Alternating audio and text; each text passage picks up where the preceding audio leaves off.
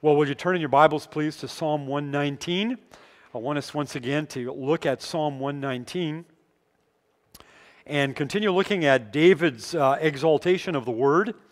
And he had a great love for the Word of God, a great perspective on the Word of God, and a great desire to serve and obey God and all that God was showing him.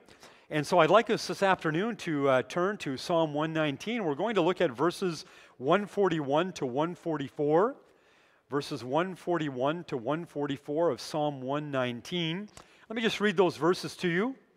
As we're going along, we're coming to the end of the psalm, and he's getting more and more intense as we approach the end.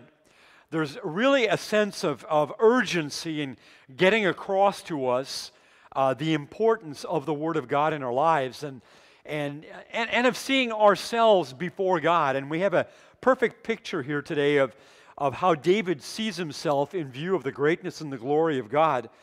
And he says there, beginning in verse 141 of Psalm 119, "I am small and despised, yet I do not forget your precepts.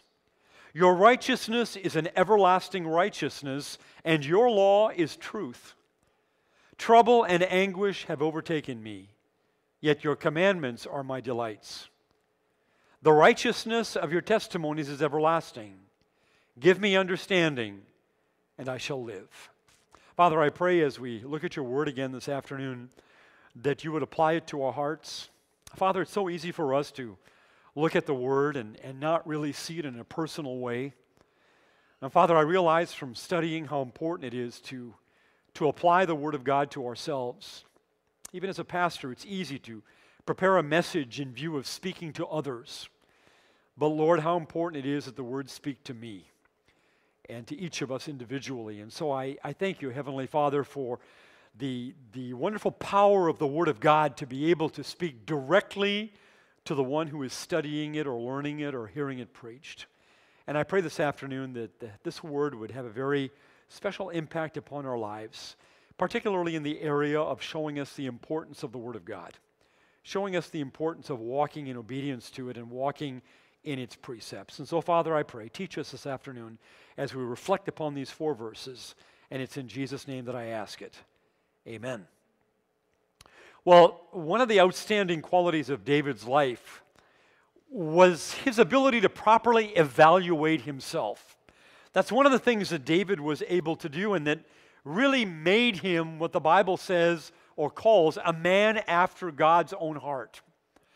I don't think that there's anyone here who would not want to have that qualifier given to him. I think all of us would want to be men or women after God's own heart, or men or women who know our place before God, who know our place before God. David had a great sense of humility and the ability to recognize his sin. One of the things that we have as believers that is particularly difficult to deal with is we always are able to pick out sin in other people's lives, very unable to pick it out in our own lives. And the Spirit of God has to do a deep work in us often for us to understand that it's very easy to look at other people and see their sin and yet pass over our own sin. That's why Jesus was so adamant in the Sermon on the Mount, to tell people that before you pluck out the sliver in somebody's eye, make sure you pull the beam out of your own. Because he realized our innate ability to pass over our own sins and see the sins of others. And David certainly, because of this attitude, being a man after God's own heart, didn't make him sinless. He was a sinful man. He wasn't sinless by any stretch of the imagination, but rather he was a man that God approved of. God approved of his manner of living. God approved of him because he was a man who evaluated himself according to the standards of Scripture. It's easy to evaluate ourselves according to men's standards, but evaluating ourselves according to God's standards is a whole different issue. And David was the kind of man who wanted to evaluate himself according to God's word, who was really seeking, no matter how badly he failed, to bring his life in conformity to the demands of God's word. And that requires sometimes we be hard on ourselves. And that's a very important thing to be. I think as Christians, we need to be hard on ourselves. We need to bring ourselves constantly to the foot of the cross and to the foot of the Word of God, and to really evaluate ourselves from a scriptural perspective. And by the way, that's exactly what God requires of all of us. He wants us to do that. He's given us His Word for that purpose. He's given us the Word as a guide. It's really a training manual to teach us how to live as Christians, as believers. And even from the very beginning, when God gave the Hebrews His law, there was to be there a guide for living. The first 4 commandments taught man how to live in his relationship with God. They related to man's relationship to God. And then the other 6 were to teach man how to live in his relationship with others. How do we deal with one another? And it wouldn't be a bad idea to go and have a look at that. So if you'd turn with me to Exodus chapter 20.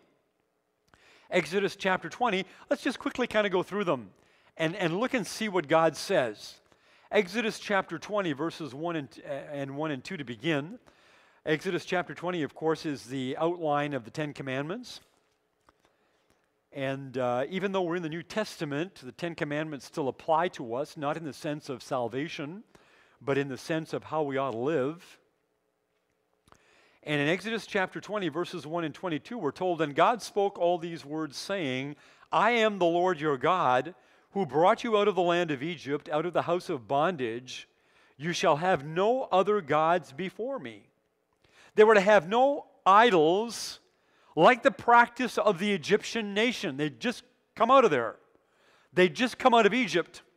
Egypt was a land of constant worshiping of idols. They had all kinds of gods that they worshiped. And so God lays down His law right away with His children out at Mount Sinai as they begin their journey through the desert. He says, "You shall have no other gods before me. I will be your only God." Then in verses 4 to 6, He says this, "You shall not make for yourselves a carved image or any likeness of anything that is in heaven above, or that is in the earth beneath, and that is in the waters under the earth. You shall not bow down to them nor serve them, for I, the Lord your God, am a jealous God, visiting iniquity on the fathers on the children to the 3rd and the 4th generations of those who hate me, but showing mercy to thousands, to those who love me and keep my commandments." They were not to form any kind of an idol. They were not to mold themselves any kind of a god. And what's ironic about this is that as God was giving this command, they were down there telling Aaron to make them a god. And he made a golden calf. And Moses came down the mountain and broke the tablets of the law. He was so angry. They had broken God's very law as He was giving it to them. And then in Exodus chapter 20, verse 7, He speaks about His name.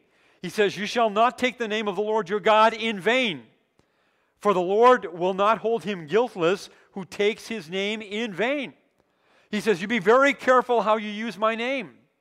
Be very careful how you use it in your expressions. My name is a holy name, and it's not to be taken in a light manner. To take something in vain is to take something as carelessly. And so we need to be very careful about the Lord's name."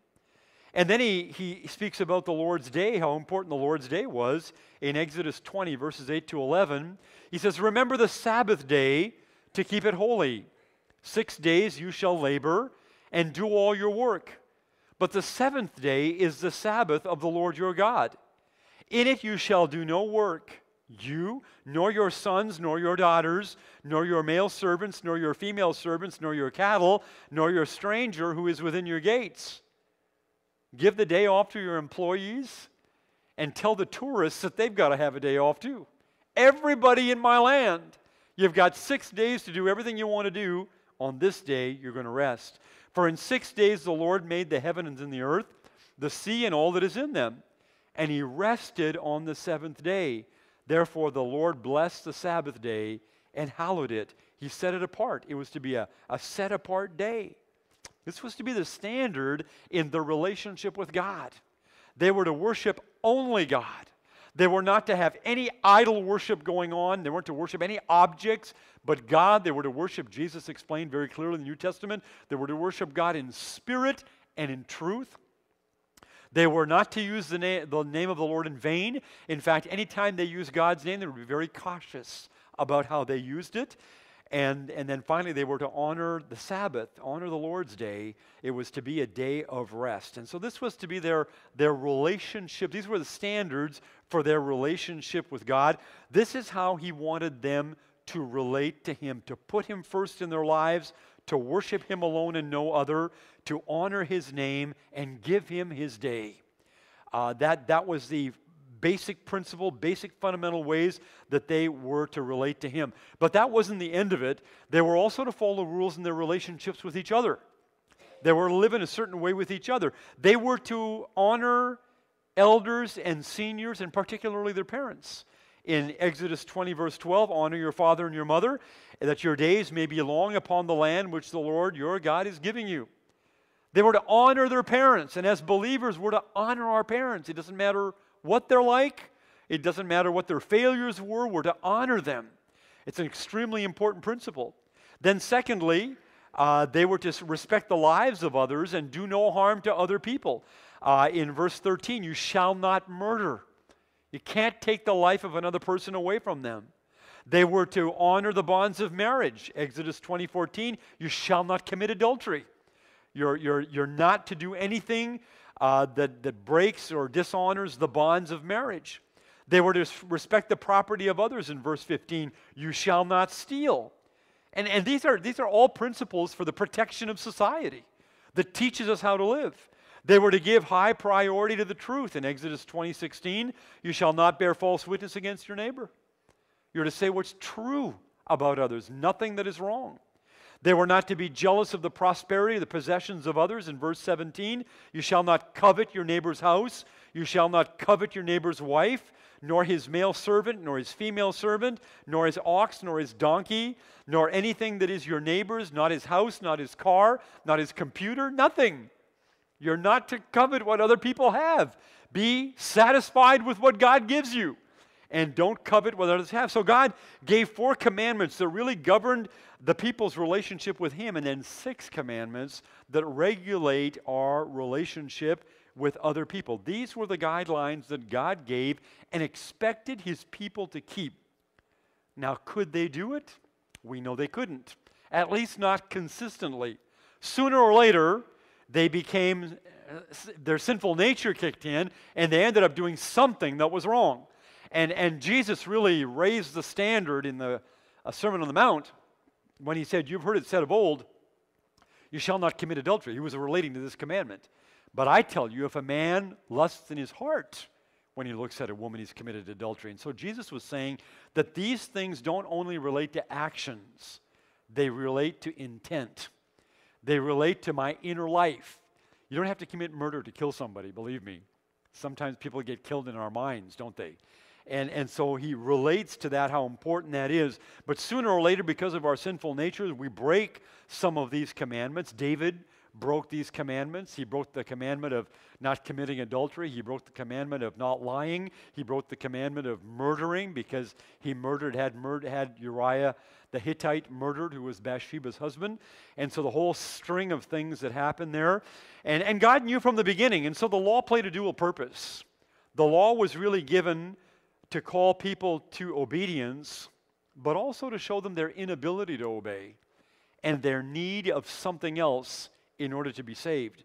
And as a result of that, in order to be right with God, they needed to look to someone else to make them right, and that's where the Lord Jesus comes in. Through Christ, who obeyed each of the commandments because He came and fulfilled the law.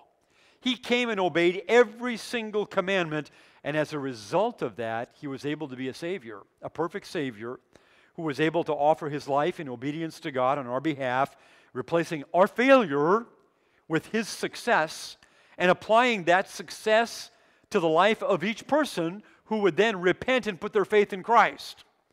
And so the law had a very important purpose. God gave it to regulate relationship to Him and relationship to others, vertical and horizontal. But He knew that sooner or later we would not be able to maintain that law. And so he sent Christ, his son. So that's just a bit of a background to help us to understand that God has a standard and that we need to see ourselves in light of that standard. And as you examine David's life, David was fully aware of the commandments. He knew the commandments, sought to live his life according to the commandments. But as you examine the life of David, you come to quickly understand that though he failed, and he failed terribly, he failed in ways that maybe some of us have not failed. He went far. He had the sin of lust in his life. He committed adultery with Bathsheba. And then he lied to her husband and tried to trick him into going back to his wife so that her husband would think that it was his child. And when that didn't work, he had him put at the front lines in the war so that he'd be killed. And so he was responsible for the murder of Uriah. And so that thing went far. And if the truth were known, David and Bathsheba should have been stoned to death. If the law had been maintained, they should have been stoned to death. And God was merciful. God had mercy on them. That was a great sign of God's mercy.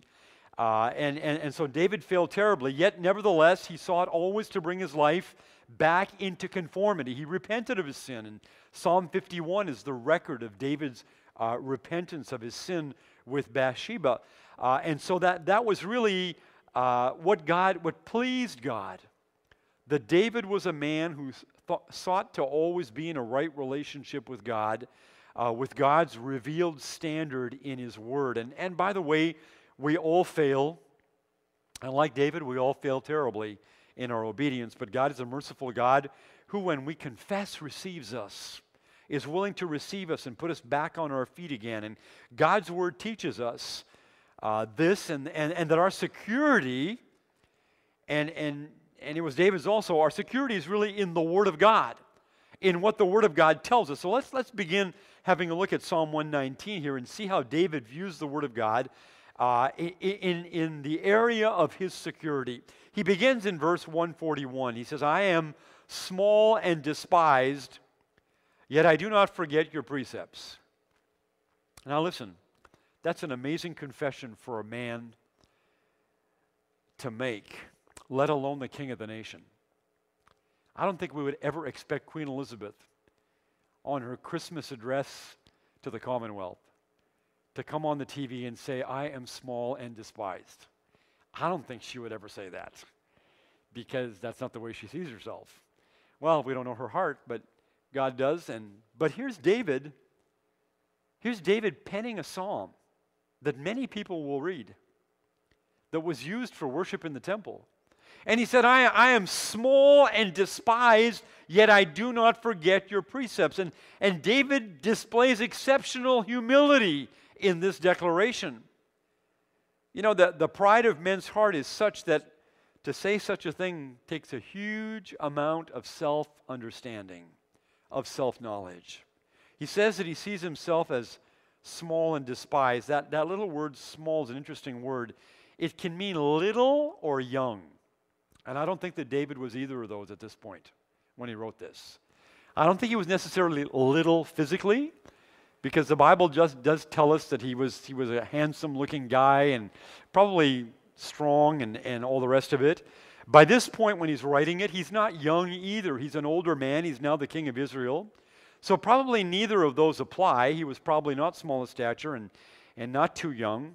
However, the word can also mean ignoble and insignificant, meaning that he understood his position before God. He understood that before God, he was to be humble. He was to have a humble heart. Some commentators mention that this admission could come because of two things. First, because he understood his own sinful state. You know, there's nothing like falling into sin to show you what a sinner you are. And David had plenty of opportunities to fall into sin. And so there was no room for doubt. When you talk to David, there was no room for doubt as to whether he was a sinner or not, because everybody knew the Bathsheba story and a few other stories. And so it was quite obvious what his heart was like. And so David really was able to evaluate himself in the light of God's word. And he realized that without God's word, that kind of thing would overwhelm him. I mean, you know, sometimes we live with the guilt of our sin.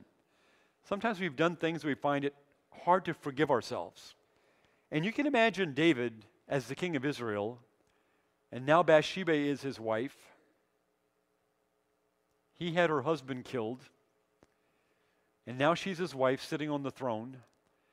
I mean, a guy would not feel too comfortable, would he? You'd have to be pretty hard-hearted to feel comfortable about that kind of a situation. And so he realized, he understood his position before God. His sin had really humbled him. And by the way, that is one of the purposes of sin, isn't it? It's to humble us. And I believe God allows us to fall into sin sometimes just to humble us and to bring us to that place where we need to be. And so here is David who is humbled by God. We also know that David lived with constant threats on his life. There were a lot of people who hated him. There were a lot of people who wanted him taken off the throne. There were people who were still followers of Saul, or from the family of Saul, who felt that the throne belonged to them. And even David's own son Absalom gave him a pretty hard time regarding his throne. But then David expresses his confidence. He tells where his security is, where it was that he placed his hope, and his hope was in the Word of God. He says, "Yet I do not forget your precepts." One of man's greatest problems is his forgetfulness, isn't it? I know that's one of my big problems, is forgetting the past. Sometimes it's important to remember the past. We so quickly forget the things that are important to then be overwhelmed with all the unimportant details. Our lives are filled with situations and circumstances that steal away our happiness and our joy, and that cause us a lot of despair and loss of hope. Yet, if we could just remember the precepts of God, if we could just remember the Word of God and walk in them, how different our lives would be. How transformed our lives would be. David knew that in spite of his circumstances and all of his difficulties that he faced, the Word of God was secure. The Word of God was unchangeable, and that he could place his confidence in the Word of God.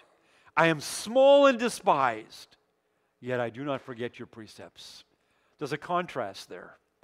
He being small and despised, yet the precepts of God being his security. The Word of God is secure, will never change, and he knew that he could place his confidence in the truth and the promises of the Word of God.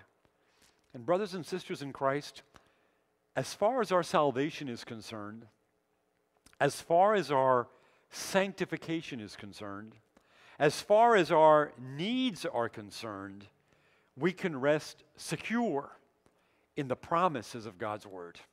That is the one place in which we can find great security. To his children, he gives the promise, I will never leave you nor forsake you. How secure is that? Could we have greater security than to know that God will never leave us nor forsake us?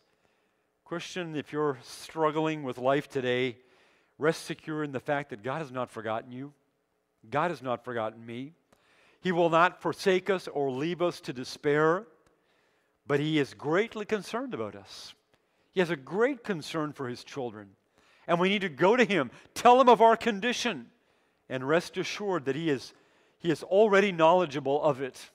He already knows everything about us and every circumstance around us, and he has been waiting for us to come.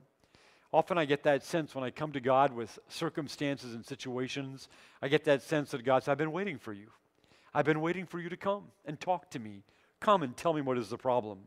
I am small and despised, yet I do not forget your precepts. David's security was wrapped up in the promises and in the principle of God's Word, the principles of God's Word. He knew the Word of God, he loved the Word of God, and he found his security in the Word of God. Then secondly, in verse 142, he says, your righteousness is an everlasting righteousness, and your law is truth.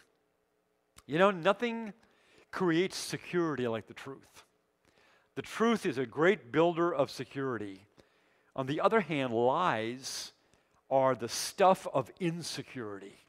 Lies are what make our life insecure. Someone has said that if you make a practice of lying, then you'll have to have an extremely good memory to remember what you have lied about in the past, so it does not come back to haunt you when you lie in the future.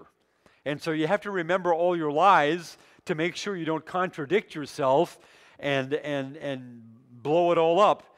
And this is there's definitely no security in lying. However, the truth always creates a tremendous security for us. And David affirms that in the psalm here. He begins by speaking of the righteousness of God. He's already told us earlier in the psalm that God is righteous in his person, that God is a righteous God. But now he tells us that God's righteousness is an everlasting righteousness. It's a righteousness that goes on forever. And in saying this, he's reminding us of the immutability of God. The fact that God never changes, that God is unchangeable. And that this subject has come up a lot in our discussions in the last little while. We've been talking about the immutability of God. And I find a great security in that. I trust that you do too. It comforts me tremendously to understand that God is unchangeable, that God is always the same. What he has said in his word will never change. He remains faithful, even if we don't. He continues to be faithful. And so David again confirms this in Psalm 119, speaking of God's righteousness, his being right in doing what is right. God never does anything wrong, no matter how we may perceive it, no matter how we may see it. He will never change. He can never change. And so David qualifies his righteousness as being everlasting. It will always go on. That's a beautiful combination.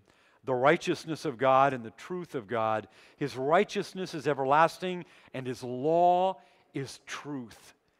God will never change. His truth will never change. And as believers, we should find a tremendous security in that. I'm glad that what God says in his word, I can apply to my life. I don't have to ever worry that anything will ever change regarding that. It will always remain the same. Then thirdly, in verse 143, he says, your commandment is my delight. Trouble and anguish have overtaken me, yet your commandments are my delight. How practical is this verse, 143? It's extremely practical, particularly in view of what David has just said in verse 142. Because David was confident and his security was in the Word of God. He believes in the everlasting righteousness of God, in the immutability of God's person, the unchangeableness of God's person, in the truth of the law. And when trouble comes and overtakes him, he has security. That's great for a believer, isn't it? Troubles and anguish came to David in his life. He had a lot of troubles, had a lot of anguish. And trouble and anguish come to us. I don't suppose anybody here who has never had any trouble or anguish in their life. And I want you to note what they do. They overtake him. Sometimes as believers, we think that harm can't overtake us. We think we're kind of immune. But in reality, they can overtake us. It can put us in a very difficult situation. We can, as believers, have troubles, and we can have anguish that accompany us and that touch us in a very deep way. But in the midst of them, as David's telling us, the truth of God remains our delight. I was thinking when I was studying this of a biblical example, and I began to think of the rich man and Lazarus. You remember that story? I won't go to it, but the rich man and Lazarus, you soon realize that Lazarus never got any relief during his life. It was just a life of trouble and anguish. He remained a beggar, a sick man who had oozing sores. The Bible tells us that dogs would come and lick his sores. His only relief came when he died and when he was carried into the bosom of Abraham. But the rich man who sat in his house and could see Lazarus outside his window, sitting at his gate begging, because a lot of rich people would come into the rich man's house, and so they would put Lazarus at the gate there so that as rich people were coming in, he could beg from them. And pretty much a lot of people ignored him. But when Lazarus was carried into the bosom of Abraham, he looked over, and there was the rich man in hell. There was the rich man in hell. But all through his life, that man Lazarus, even though he was in trouble and he was in anguish, continued to place in confidence and find his security in God's Word and in God's commandments. We know that because he was a believer. He ends up in heaven, in the bosom of Abraham. And so we know, without the Bible even telling us, that this poor man, this sick man who was begging for his subsistence, was blessed of God, even in the midst of his trouble and his anguish. Now, most of us know nothing of that kind of a life. We've got everything we need. We live in luxury, really, compared to this man.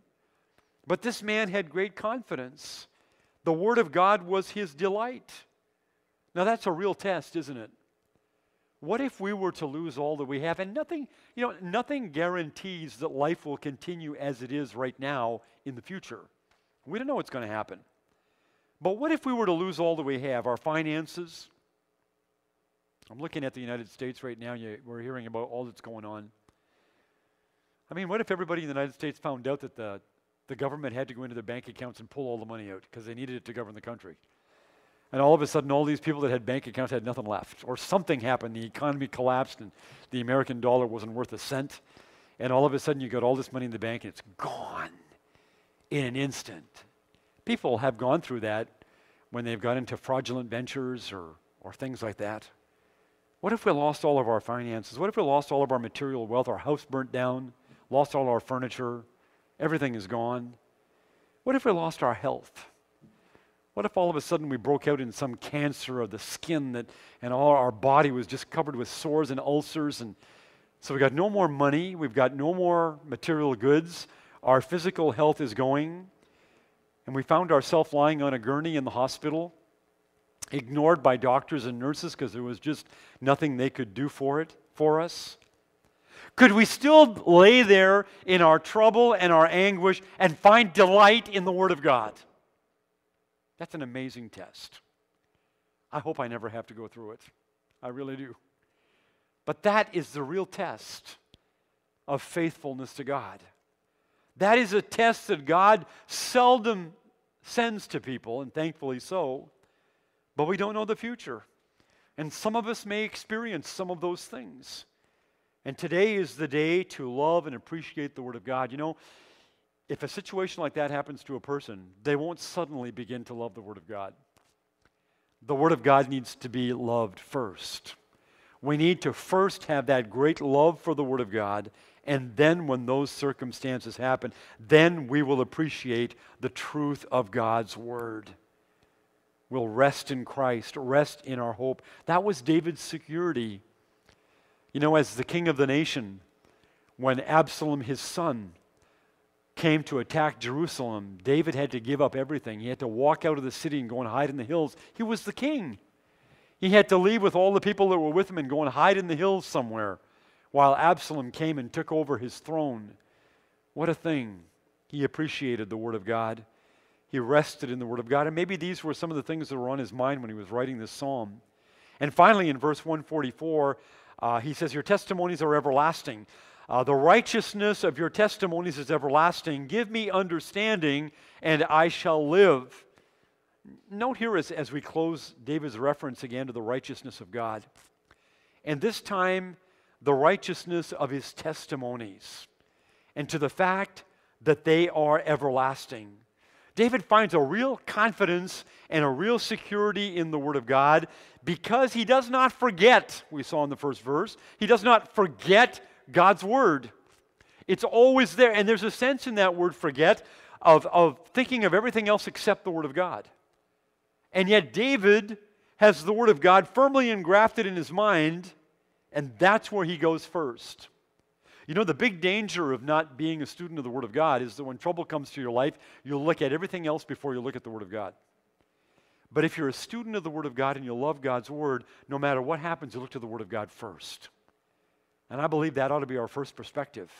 We ought to look first to the Word of God. Does not forget the Word of God because he knows the Word of God to be the truth. If we don't believe the Word of God is the absolute truth, it's going to be very hard to trust in it. It's going to be very hard to rest in it when trouble and anguish come our way. And then he delights in the Word of God. He finds his joy in the Word of God. Where do we find our joy? Do we find our joy in all kinds of material things and worldly things? Or do we find our joy in the Word of God? Do we hunger for it? I preach on Sunday, and so when I get home on Sunday afternoon, I'm looking for a preacher. And so I go on TV and I watch a service down in California and listen to a sermon. Why? Because I want the Word preached to me. Even though I'm preaching, I'm still preaching to myself, but on the Lord's Day, I really want that. I want the Word preached to me. And I want to hear it. I just want to hear it right until I go to bed at night. And that's our security. That's our love for, that's our delight in the Word of God. Listen, when you delight in something, you want to be with it all the time. You know, if you delight in your computer, you're on your computer all the time. If you delight in your wife, you're spending all your time with your wife. If you delight in your family, you spend time with your family. If you delight in the Word of God, you've always got this close to you. You've always got the Word of God close. What a great security it is for a believer who has placed his trust in God to realize that that trust is not only in God, but in the Word of God. In the Word of God. God's truth, God's Word is the security of the believer. That's why David asks for understanding. He wanted understanding of the Word because it's one thing to know the Word of God, and we talked a little bit about this morning, but it's one thing to know the Word of God, but it's an entirely different thing to understand the Word of God. Knowledge alone will only take you so far in your relationship with God. You can have a lot of knowledge, but it'll only take you so far. You need to have understanding. And understanding of the Word of God comes through life experience, applying the Word of God. The wisest man who ever lived understood that very well. And the reason he understood it is because his father David taught it to him. And you'll find that very interesting in Proverbs chapter 4. And I want to close there, but would you turn to Proverbs chapter 4, verses 1 to 9? Solomon is said to have been the wisest man in the world, at least in part of his life. And there was a principle that he learned from his father David. And he talks about it in Proverbs chapter 4, verses 1 to 9. Listen to what it says. Solomon is writing the Proverbs for his sons. He wants his sons to be wise. And so he wrote this, "Hear, my children, the instruction of a father, and give attention to know understanding." Interesting. "For I give you good doctrine," or good teaching. "Do not forsake my law." Then he refers to his father David. "When I was my father's son, tender and the only one in the sight of my mother, he also taught me and said to me," and the rest of the passage is a quote from David, "Let your heart retain my words. Keep my commands and live. Get wisdom. Get understanding. Do not forget nor turn away from the words of my mouth. Do not forsake her, and she will preserve you. Love her, and she will keep you. Wisdom is the principal thing. Therefore, get wisdom. And with all your getting, get understanding. Exalt her, and she shall promote you. She will bring you honor when you embrace her. She will place on your head an ornament of grace, a crown of glory she will deliver to you." Solomon learned from his own father David the importance of understanding. David, you can imagine David, who's given us all these Psalms. You can imagine the kind of relationship he had with his boys. Now, a lot of his boys didn't turn out very well, but you can imagine how he treated probably Solomon more than the others because Solomon was destined for the throne. David would have imparted to them the importance of the law, the importance of God's word as the king. And he lived a life of confident trust in God's word. It was his own security, even as the king of Israel. And he told his son that it would be his. And he's telling us that it's ours as we read the Word of God. And so we have to ask ourselves the question, is the Word of God our security today? Do we trust in the Word of God? Is it the center of our life? Does it have our affection? We need to have the Word of God firmly ingrained in our life. We need to study the Word. We need to understand its principles if we are going to be successful in our service with God. And some of that takes a long time. In fact, I dare say it takes a lifetime to even understand some of the principles of God's Word. There is so much that's contained in this book. But it's imperative for us, it's important for us to truly understand the principles of God's Word and to live by them, not only to please God, but also to find security in this life. We'll find great security in our love for the Word of God. Well, let's pray together as we close. Heavenly Father, we thank you once again this afternoon for this time in the Word. We pray, Lord, that you would bless it to our understanding. That, Heavenly Father, we would be people who not only have knowledge of the Word, but also an understanding of it. That we would be practicing it and living it out in our daily lives. That, Heavenly Father, your Word would meet us there where our needs are. That we would learn in every circumstance to turn to your Word and to find great confidence in it, to find great security in it. Now, as we go out into our week, Father, none of us knows what's awaiting us. We just pray, O Lord, that you would guide us through it. We pray, O Lord, that you would use us as we seek to minister to people around us, and that we might be a blessing for others. And it's in the name of Jesus, your Son, that we ask it. Amen.